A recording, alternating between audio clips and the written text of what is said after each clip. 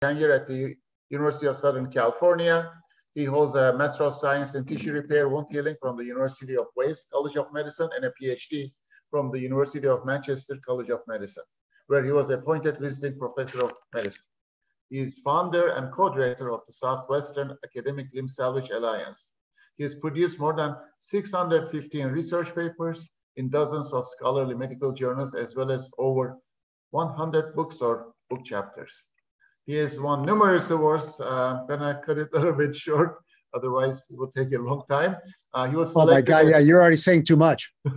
He was selected as one of the first 6 international wound care ambassadors and is the recipient of numerous awards and degrees by universities and international medical organizations, including the inaugural Georgetown Distinguished Award for Diabetic Limb Salvage. In 2008, he was the 25th and youngest ever member elected to the Podiatric Medicine Hall of Fame. He was the first surgeon to be appointed University Distinguished Outreach Professor at the University of Arizona. He was the first podiatric surgeon to become a member of the Society of Vascular Surgery and the first U.S. podiatric surgeon named Fellow of the Royal College of Surgeons, Glasgow. He's the 2010 and youngest ever recipient of ADA's Roger Picarrero Award, the highest award given in the field. The floor is yours, sir. Oh, God. Well, thank you, Mehmet. After that intro, you can only be disappointed. So buckle up for that. Anyway, it is, thank you. It's a pleasure to be with you guys today. Thank you for letting me play hooky today clinically from my duties, but it's a pleasure to be with you. And we're going to try to cover a kind of the length and breadth of a topic that you probably are largely ignore. I don't know why you wouldn't, but hopefully we'll talk about something that is quite humble, but maybe connected to almost everything that many of us are doing, and hopefully find some areas where we can innovate. And I've been nothing but impressed with my initial interactions with Terasaki. I was just telling Mehmet, I'm embarrassed that I hadn't known about it until this past year when I was contacted by Johnson John and Mohan Akbari, who are fellows within Terasaki. But let's get rolling here. You know, if you'd like any of these slides, we just ping me, and I would just ask you to copy them, make them better, and pay it forward. How does that sound? And we'll go from there. But what we're going to be talking about is kind of a marriage of doing efforts to try to limit limb amputation, not only in Southern California, but really worldwide. But I think what you're going to find in doing this, in efforts in doing this from an engineering standpoint, from a medical, surgical standpoint, and from the science standpoint, and even innovation and industry standpoint, I think this is an enormously rich area that has been largely ignored over many, many years. And I'll just get started with this. So this is what I do. I'm a foot doctor, if you will. And, you know, I guess I can think of two great gifts in working at the end of the body on this anatomic peninsula, if you will. The first one is you know, in this era of kind of hubris and chest thumping, I can't think of anything that is more of an expression of humility than working on the foot. It doesn't matter where you live, what your religion is, even when you lived. It crosses borders, religions, time, ethnicities, all of this. It is a deep expression of humility to look after someone's feet. And that's one gift. And the other one is if you're working out at the end of the body, where a lot of people have largely ignored things, you're on this sort of anatomic peninsula, if you will. And, you know, my father used to tell me, son, the best gift you can give anyone besides your love is perspective. And I think that's true. And you get a great gift of perspective working out at the end of the body. And so our team are working on everything from spread on and spray on skin to the first gene therapies in tissue repair and wound healing to epidemiology and large sample size collections to wearable robots and everything in between. So it's a really exciting time to be working in this area. And hopefully we'll discuss some of that. But let's start again, maybe just looking back a little bit. This is a video. This is the first video of any surgery ever caught on tape. Check this out. This is Professor von Bergman. And I have actually gave a lecture maybe about 10 or 12 years ago at his institute, and now is now in Potsdam. But this is about 122 or 123 years ago him cutting off that leg, and you see that leg going somewhere, and it was so rapid. And you see this looks like the nurse. She's upset that he's not wearing gloves, but she's happy that he turned the room over so fast. But the learning point that's happening here is not that this amputation was done so quickly. It's that this person here that we can't see, him or her having his or her leg off 120 plus years ago, probably had a better outlook on life than someone in Los Angeles or in North America or anywhere around the world having his or her leg off. And I think that stinks, because I think there's a lot we can do about that to make a difference collectively in science and engineering, and certainly in my humble area in medicine. And so let's talk about that. Let's look at a little bit of the data to support why we should care about this. Then after doing some of that, we're going to look at some of the efforts we've had to try to maximize how people move through the world. But first, the bad stuff, and then we'll get into the good stuff. So I don't need to tell everyone, but I guess I will, that foot complications are really ignored, but they're common, they're complicated, and they're costly. So in addition to being alliterative, what does that even mean? And let's look at these data. If we look at maybe the 350 million people in the United States, and we kind of zoom in now on these bubbles of demography, which are overtaking us. There's maybe 10% of these patients now, 10% of these people have diabetes. So maybe 35 to 38 million people with diabetes. Half of them have the most generous definition of neuropathy. We'll talk about that in a minute. That's where they lose the ability to feel pain and they wear a hole in their foot, like we would wear a hole in a sock. And about half have some element of peripheral artery disease in their extremities. That's just like coronary artery disease, but just further out into the body. And if you have one, you likely have the other. And you see here, there's probably a few million people now in the United States living either with a foot ulcer, with severe peripheral artery disease, also known as CLTI, or just with limb loss. So they're relatively common. And look at these data. We looked at the World Health Organization's global burden of disability and global burden of disease data set several years ago. And now, I can't believe 2018 was already several years ago. And we did that in 2018 and 2020. And it was pretty crazy. We didn't realize this when we looked at it. We didn't believe it at first. But when you disaggregate diabetes or diabetic foot complications from the rest of diabetes, check it out. By itself, it is its own top 10 condition.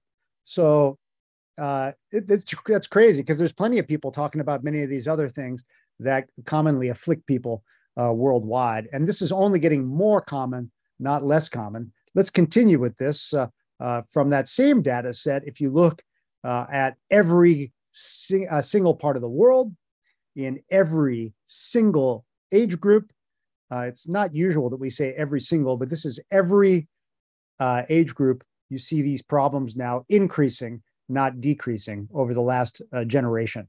And this is becoming more significant, not less significant, in terms of it's how complicated and costly it is.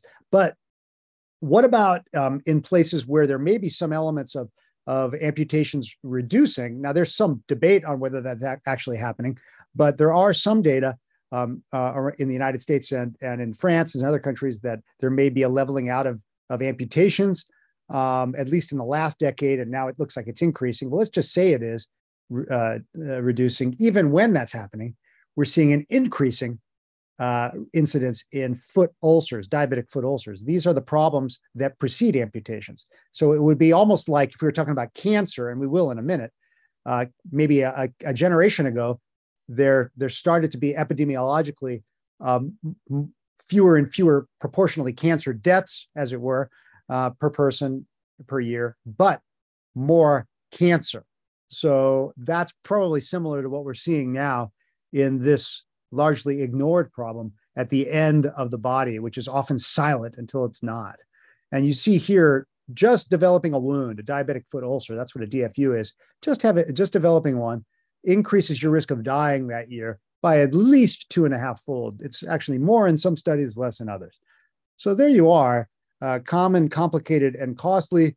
And you also see here, there's a 9-fold greater risk for death in people that have healed their wound. We're going to talk about that as well in a few minutes as well.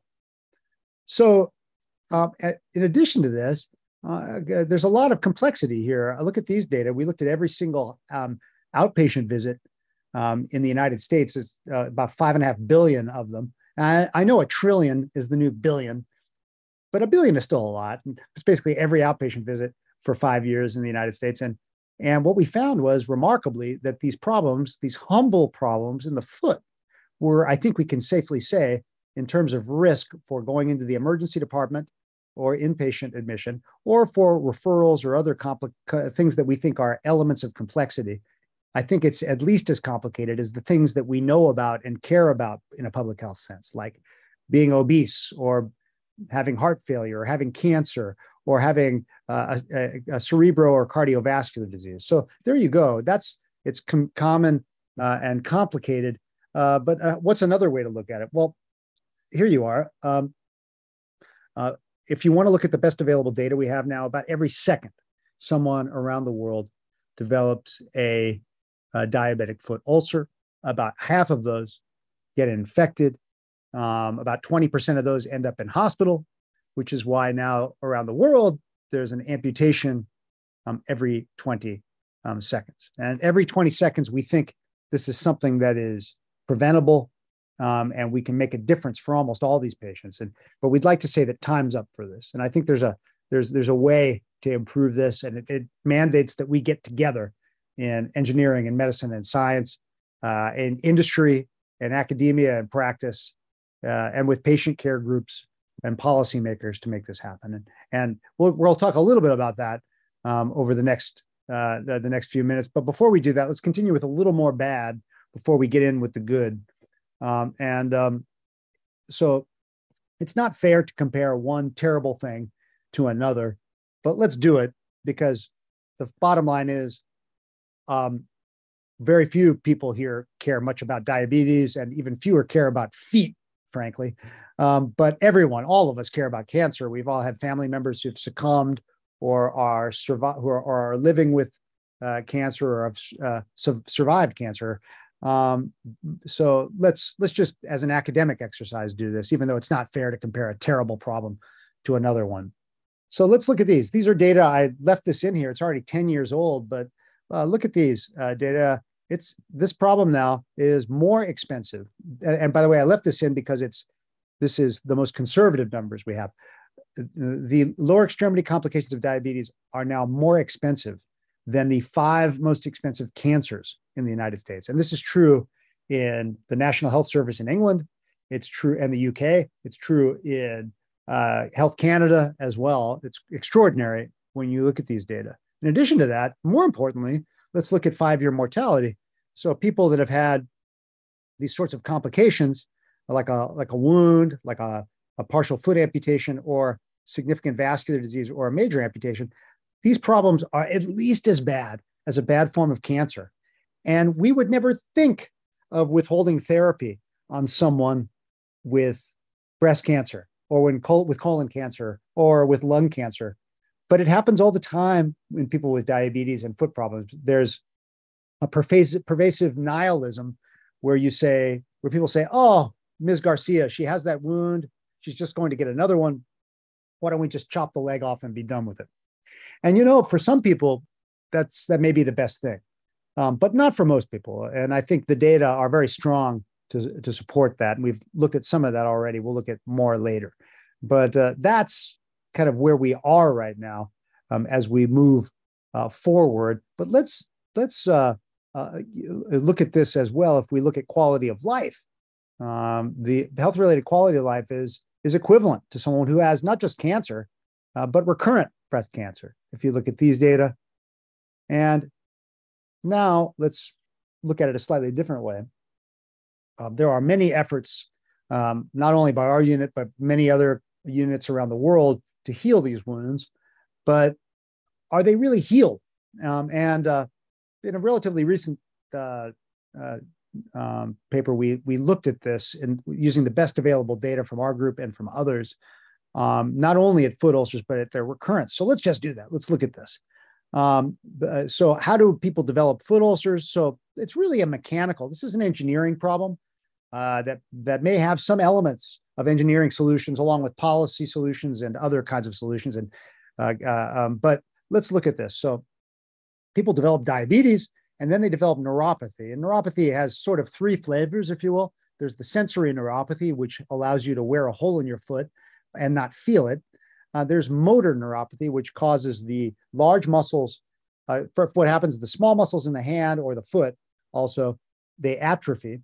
And so that allows the big muscles in the leg to overpower the little muscles. And so you get, I don't know the medical word for jacked up, but you sort of get jacked up. You get to deformities in the foot, which then makes you have higher force per unit area and pressure, which requires less cycles of stress before you develop a callus and then a wound. And then you also get autonomic neuropathy, where your skin becomes less viscoelastically robust, and your skin becomes more like a cracker and less like a tortilla, I guess, to use a culinary analogy, since we're almost at lunch for you.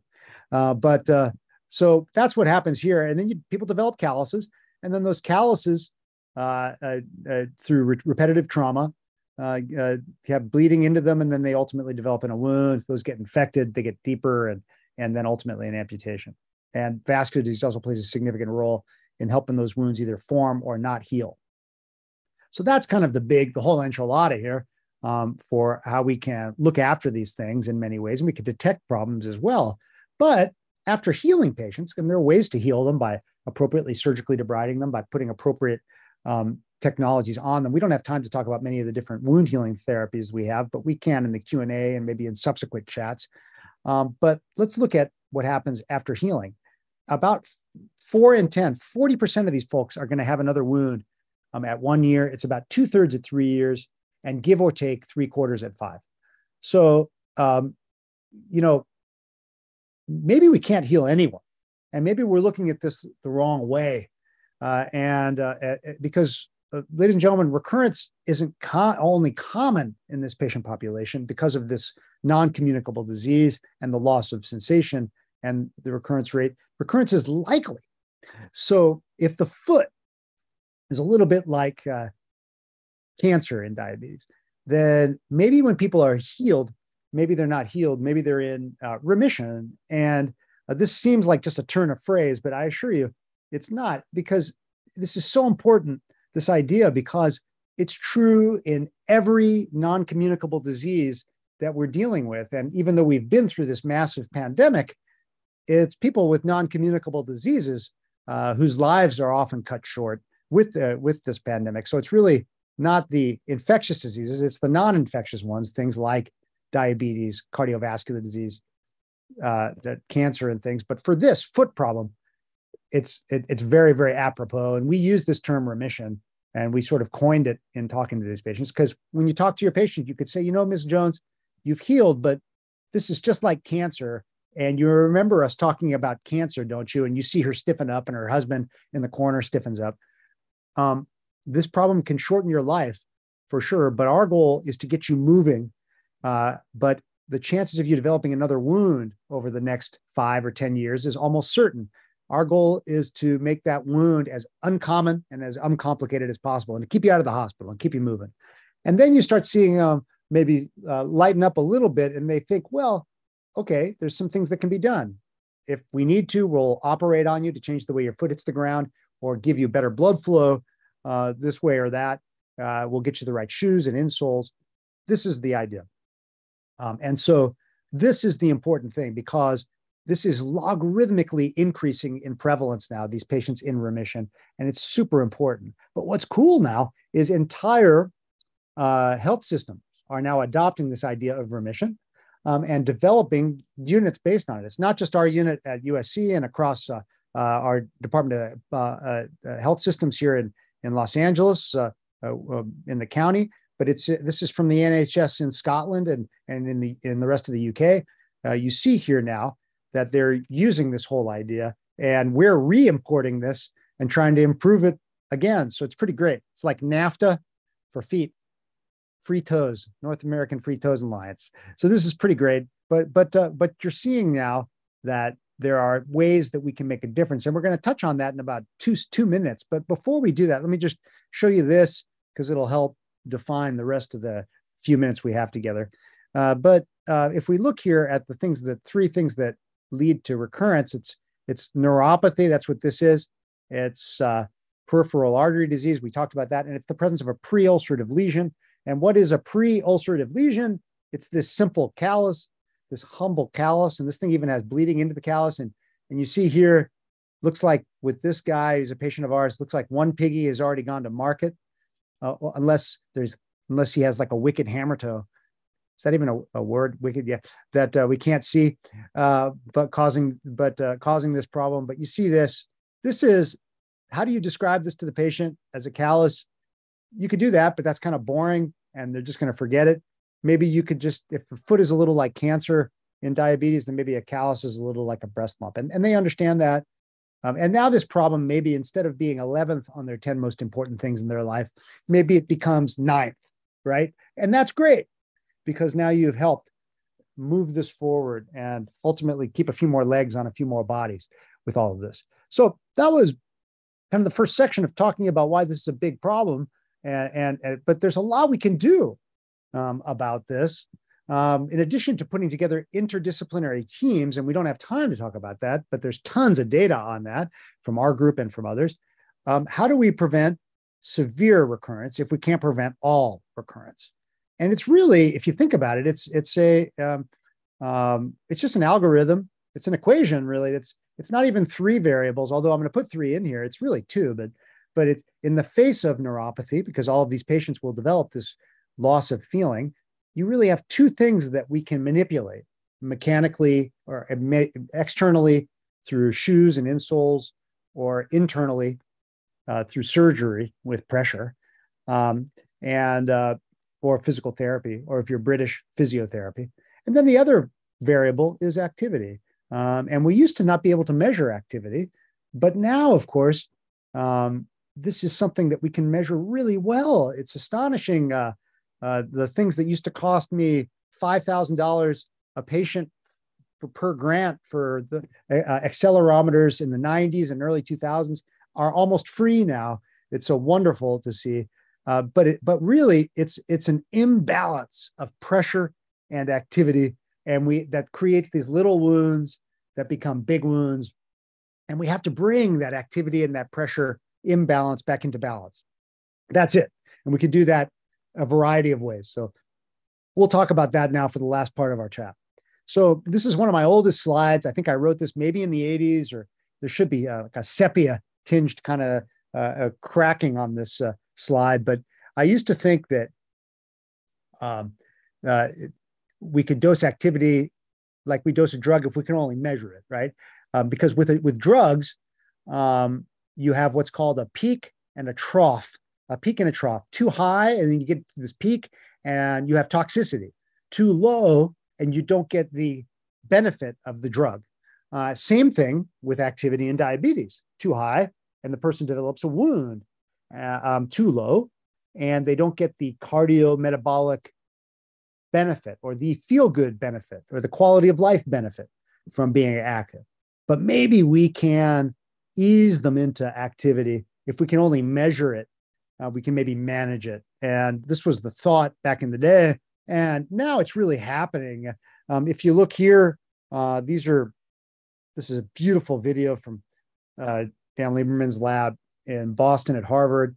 But you see this beautiful example of balance with the foot, right? I mean, it's just when it's working right, it's pretty great. It's like anything that's high performance. But unfortunately, with diabetes, most of what we see and we deal with is really out of balance. And our goal is to try to bring that into balance. But let me just show you this activity here. These are data already from 20 years ago, where we had in the early days of what people now call wearables. We put wearables on patients, and those that recurred, it wasn't that they took more steps, although sometimes they did. It was really that they had too much variability in that activity. So it was the coefficient of variation of the activity that caused the ulcer. So they could be someone that would be sitting in a chair in a sofa, having healed a wound, and then all of a sudden jump off the sofa and run to the mall because they forgot a birthday present for their grandchild. And then they come back with a wound because they took 5 times more activity in 2 hours than they often do an entire day.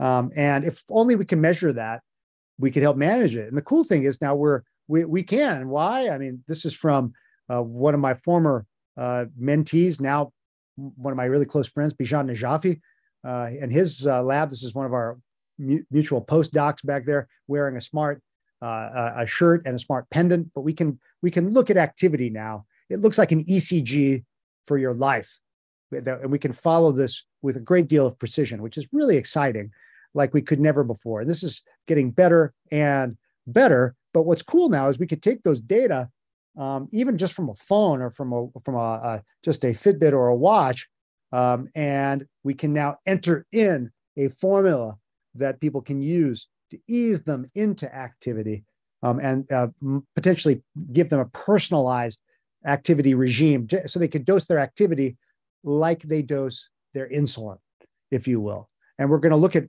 other parts of this equation in a little bit.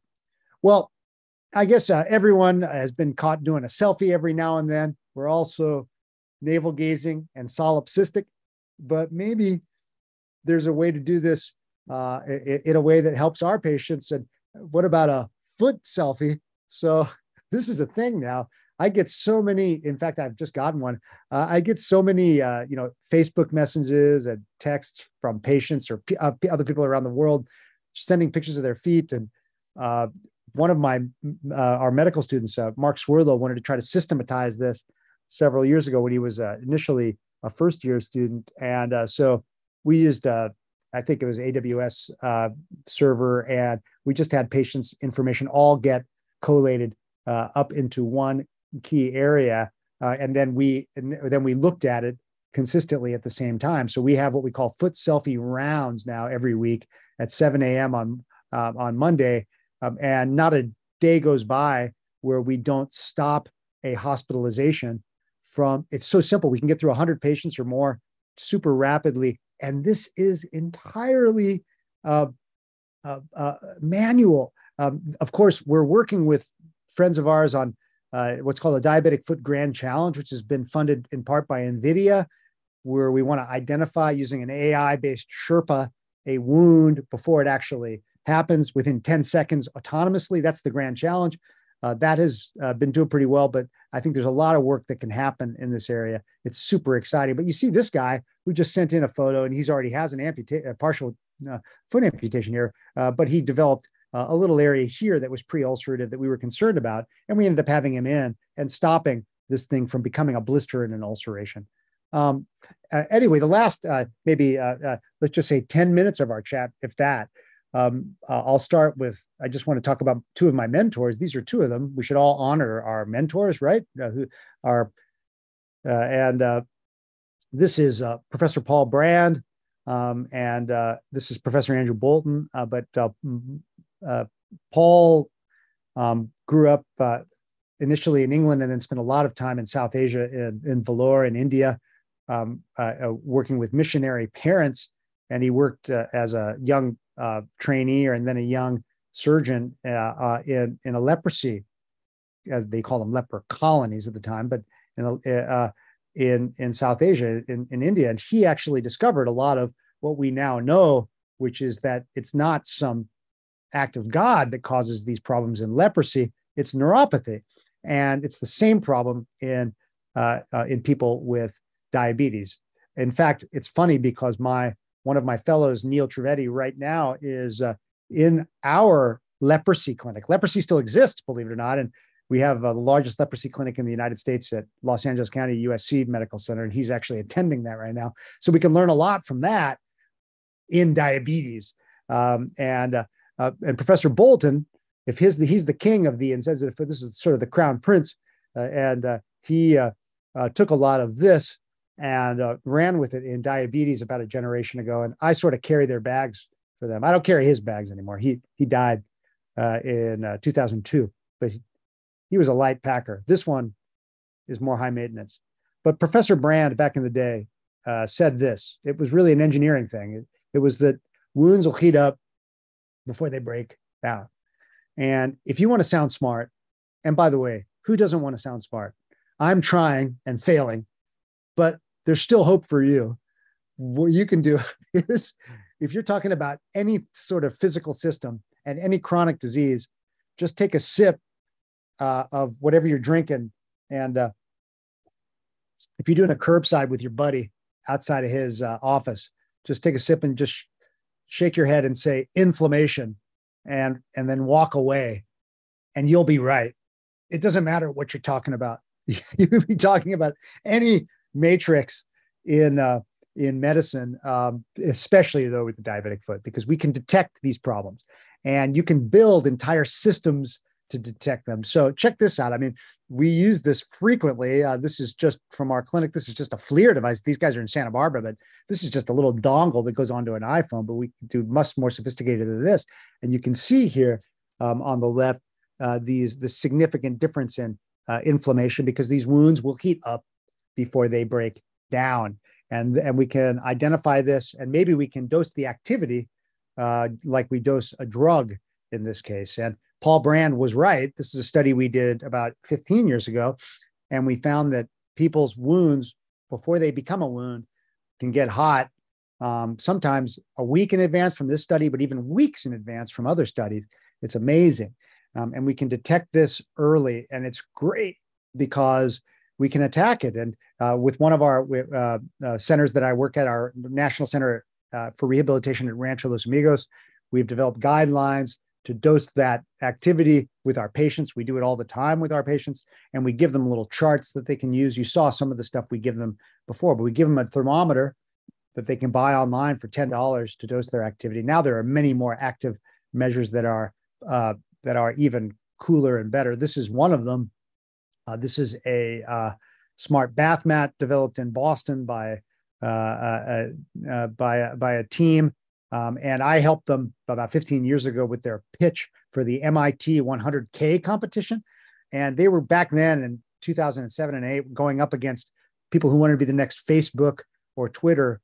But what's crazy is Feet ended up winning that MIT 100K back then. And this group has been really quiet, but they've ended up really helping a lot of people. And they can identify wounds now, not just hours in advance, but believe it or not, weeks in advance, which is crazy. Now, those are way oversensitive weeks in advance, but that receiver operating curve keeps improving. And it's super exciting because these companies will come and they're going to go, but the technology is going to is here to stay, and it's going to continue to advance. And the answer is in remote patient monitoring for all these patients. Let's move from a bath mat to smart socks. There's all kinds of really cool things we could do here with intelligent textiles, depending on what kind of mechanism you're using. If it's a fiber optic solution, which we've used years ago, to just capacitors, to many other kinds of sensors, you can do a lot of cool things. Measure even joint angle and motion to not only location but also pressure. But some time ago, look at these things. They're really ugly. And they're very expensive. I think these used to be like $35,000 each. And if you lose one, because you don't want to lose a pair of socks, so you don't want to have a pair mismatched like we did. I actually did that. It's kind of a funny story, but the point is these are ugly. Maybe they could be more beautiful.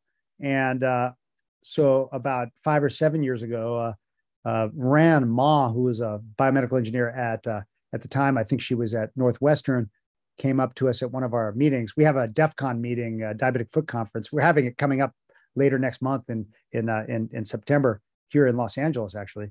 But she came up at one of our meetings and she said, those things are ugly. We can make better ones and more attractive ones, and we can make money on it. And we read something you wrote in the 90s about subscribing to your shoes and socks, and we're going to do that. And so she ended up doing it. This little company turned into a not so little company because they ended up going to the Consumer Electronics Show and competing against virtual reality and augmented reality. And reality ended up winning, and they won the CES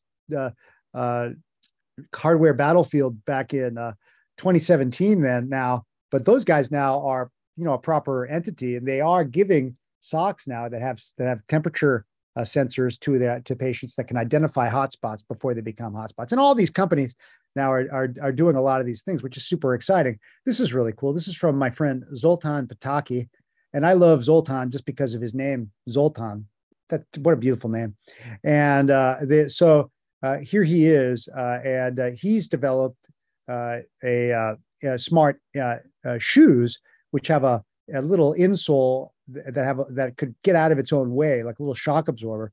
And what we've thought about doing is using that, and we've made insoles now that have a shape memory alloy solution. We don't have time to talk about this now, but if you hit that with a little energy, it can deform and offload an area. And we would like to make ultimately like a closed loop system. I was talking to Mehmet about something like that before too, where you can identify a hotspot and then offload that area and protect it in real time. And the only thing that's in the way now is battery power, but that's getting so much less expensive, and the form factors are so much more elegant, and even regenerative capacity is really exciting. So that's yet another thing that's pretty cool. Let's move from smart insoles, so bath mat to socks to insoles. Let's keep moving up the body.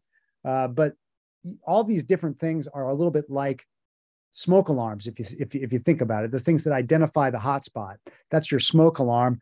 But then if you think about the smoke alarm, you also need a fire department, right? So, the fire department would be the institution like the clinicians, the nurses, the doctors, the therapists. But the other thing is, you need a fire extinguisher as well.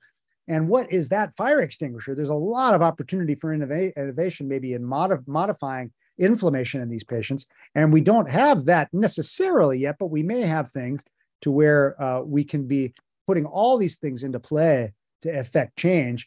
If you want to talk about a kind of a grand unifying theory for recurrence, it would be something like this, having all of these different sorts of tools in an engineering sense and an industry sense to affect change. And I think there's a way forward here, and it's an exciting time, frankly. So buckle up on that area. We don't have time to talk about that in so much depth, but we certainly can as much as you want after this. So the final two bits, wearables are kind of passé. What if we could take wearables and marry them with injectables? So this is a thing now. It's pretty cool. So friends of ours at a company called Profusa, and I'll show you this. So this is Natalie Wisniewski at Profusa and coworkers, along with one of our former fellows and residents, Miguel Montero, did the first human study where they injected little sensors into patients. And this is a sensor that just has, it's not even a sensor. It's not active. It's passive. It just has a little hydrogel in there, and you can excite it with a laser from a distance. So just because lasers, right? And the form factor for a laser can be quite small now. And so this has now happened in the operating room where you can identify an analyte like oxygenation, but also blood glucose and a lot of other things too. So the sky's the limit here, really, if you think about it from an engineering sense. So it's an exciting time in that area as well for implantable sensors. And I think people are going to have these sensors on them and in them.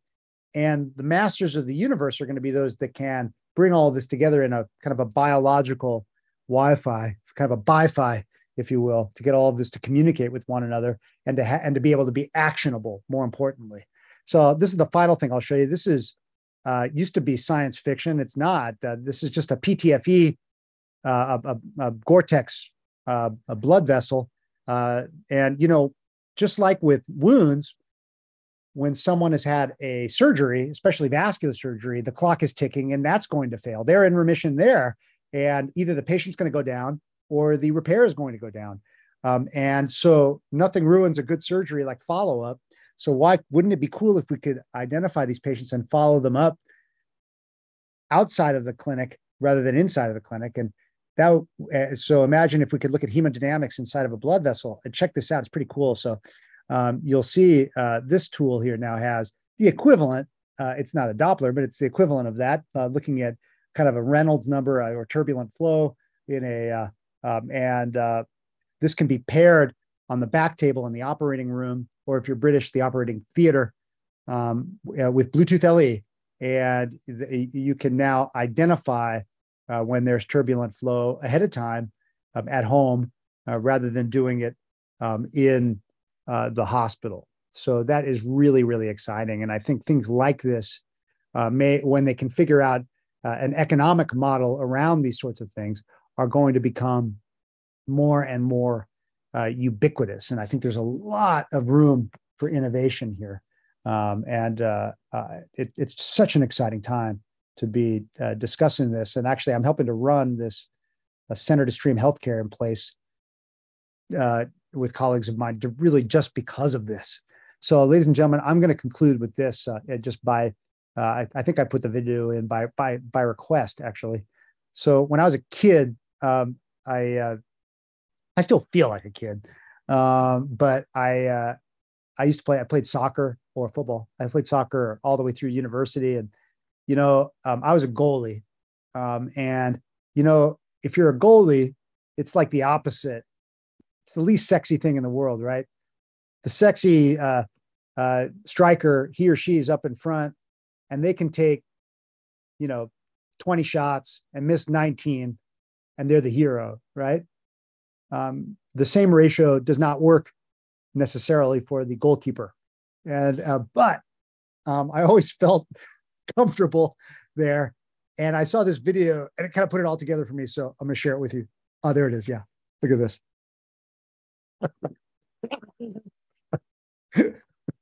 Anyway, so when I saw this video, I fell down laughing. I thought to myself, man, that's me. It actually isn't me, but it feels like me.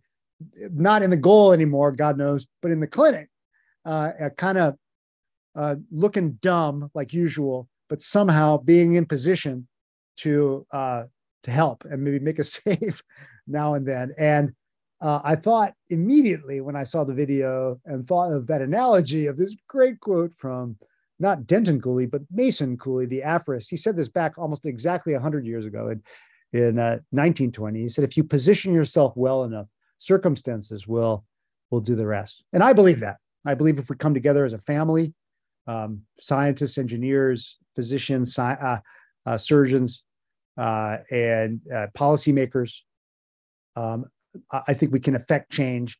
And in my little area, this little humble area at the end of the body, maybe we can keep a few more legs on a few more bodies by working together, because I think that's what we all deserve, whether we have diabetes or not, no matter what our health and no matter what our age, and help our patients move through the world a little better.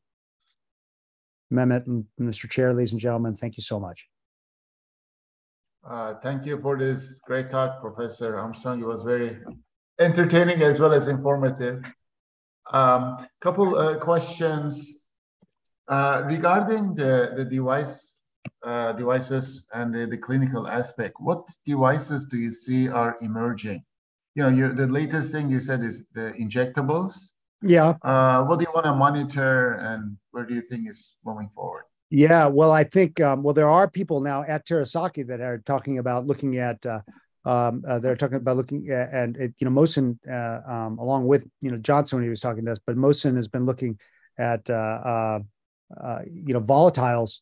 That's not dissimilar to a fashion to where you could be assessing volatiles like you do for the bomb check going through TSA.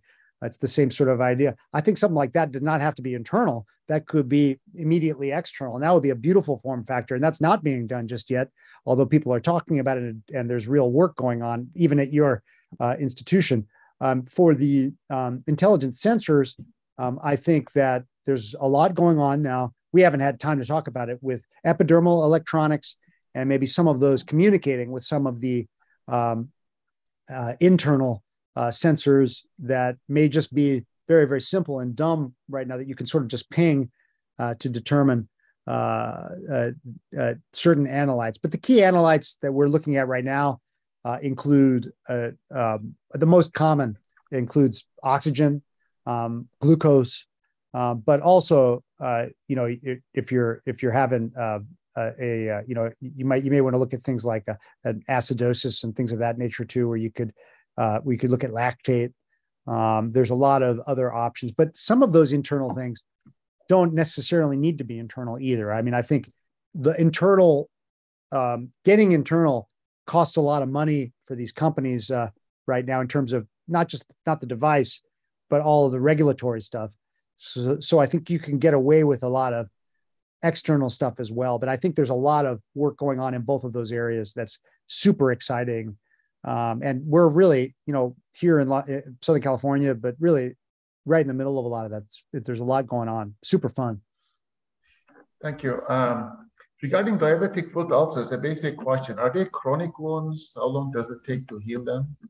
So an average diabetic foot ulcer can take months to heal if it's not, or even never heal if it's not treated with good basic. So there's two things you have to do. You have to take something off, and then you have to put something on. So the thing you take off is you have to take off what's not viable, and you have to surgically clean the wound or debride it. It's called debridement. And then you also have to take off the weight. You have to spread force out over a large unit area. That's called offloading. And we have a RO1 that's looking at smart devices to do that. So that's number one. But in the face of an absent any infection and absent any vascular disease, those wounds about between 70 and 90% will heal at 12 weeks. However, you add in vascular disease, you add in infection, and that proportion changes. The weeks increase, and it just depends on the level of disease. And we actually measure this using we've had several classifications that we developed over the years, but the most common one we use now is called, and I know I talked to the guys at Terasaki about this when they came over recently, but it's called Wi-Fi, and it's just ordinal variables for wound, ischemia, that's blood flow, and foot infection, Wi-Fi. And you can just have an ordinal scale of 0 through 3 to predict outcomes based on each one of those. And it could be very, very helpful for predicting healing and for predicting what we call limb threat, and also for applying resources. Thank you.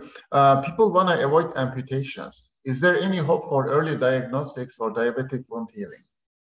Yeah, so that's a great question. I think there are any number of, if we're talking about, well, let's talk about very quickly about diagnostics and theranostics in wound healing itself. Right now, that is a massive area, a massive unmet need right now.